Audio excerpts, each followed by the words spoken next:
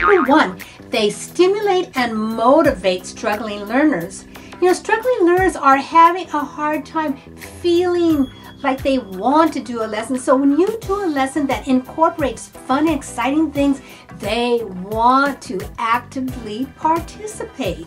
And it's good for their health because you're giving them physical exercise. And we know we all need to exercise more each day because there is a problem here in the United States and maybe in some other countries with obesity, especially in children. So we need to try to put physical activity into as many lessons as we possibly can, parents and teachers.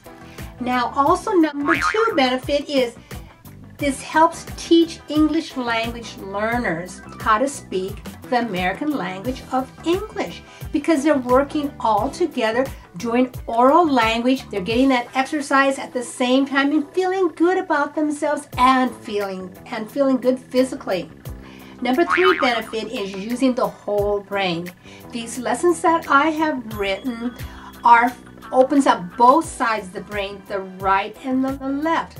A lot of lessons that we teachers teach only are using one side of the brain, and those children who don't work very well with that side of the brain that we're using, they are being left out. So I want to make sure that all children are getting the benefit of the lesson. And number four, it promotes good behavior and physical health. So boys and girls love activity. It's almost like you're disguising the learning of spelling words by doing the physical activity with it.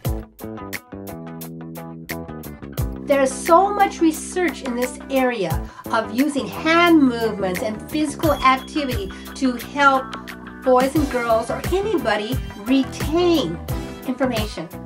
Please make a comment.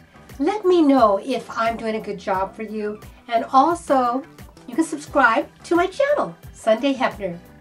Thank you so much. And have a fun day.